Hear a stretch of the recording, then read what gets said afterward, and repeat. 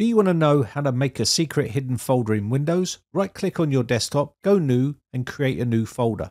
From here, on your keyboard, hold the left Alt key down and then tap 255 on your keypad. Once you've tapped 255, you can press enter. You need to continue to hold the left Alt key down while you're tapping 255. Push enter. You should now have a folder with no name.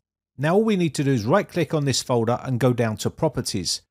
Click on the Customise tab, and then from here we need to go down to select an icon. Go through your icons and look for a blank icon. Select your blank icon and click OK. Click OK again, and your folder should now be hidden and invisible to anyone. Now all we need to do now is get your secret file and drop it into your folder, and only you will know that folder is there, and all your secret documents should be safe in their secret hidden folder.